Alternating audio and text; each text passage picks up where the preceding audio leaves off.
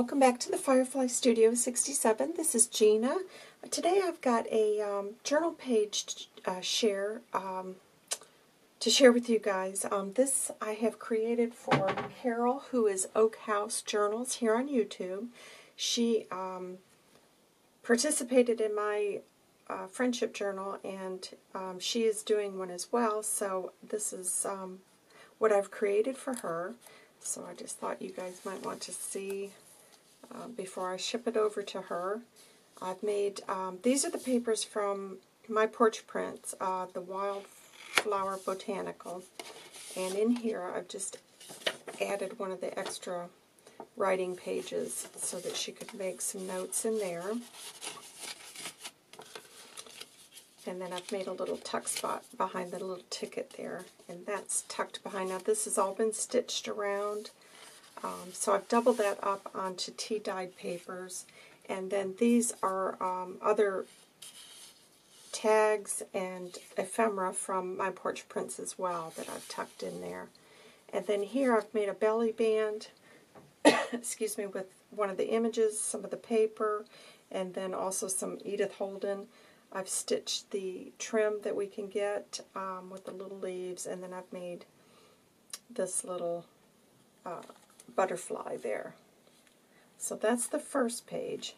And then when you open up, here I've stamped on here, this is a little envelope, and then I've got another little tag inside there, and then behind it I've made another pocket area for that handmade tag.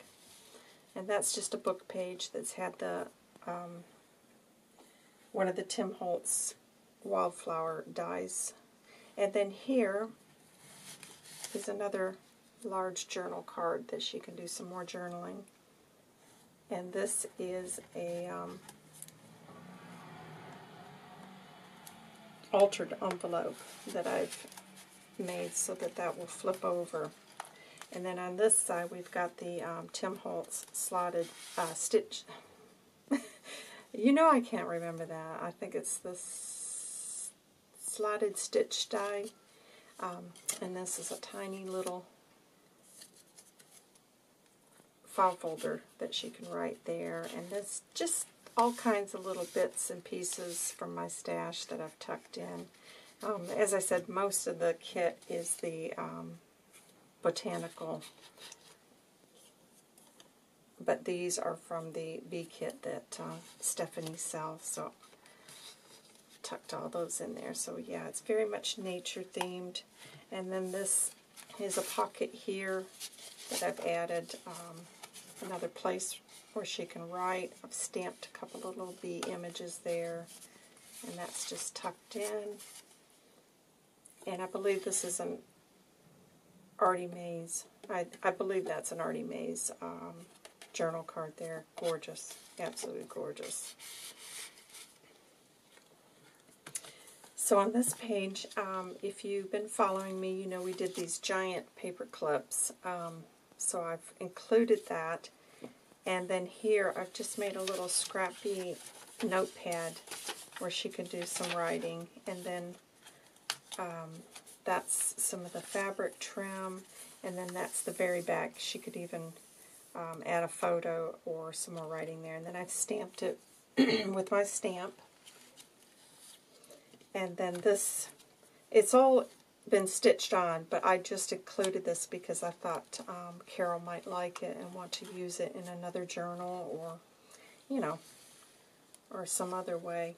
So on the back here, I've got a glassine pocket with a little collaged journal card so she can write. I've stamped Dream onto some muslin. I've added some of that beautiful trim that you can get from the Hobby Lobby.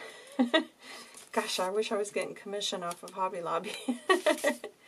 And then here, I've made this, let me take this paper clip off.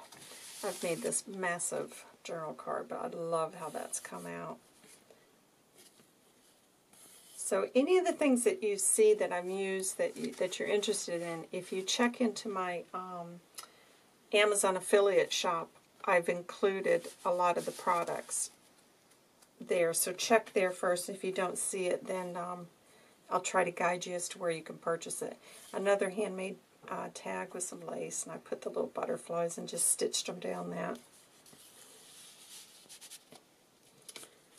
And then this is just another little journal card. Another, I love that. That's a little, these are Edith Holden images I made onto that tag, stitched around it. And then this little journal card. So I hope that Carol will like this, and I can't wait to see her journal when it's complete. So thank you guys so much for joining me for that. Stay tuned because I've got another book page use for you. Take care, everybody. Bye.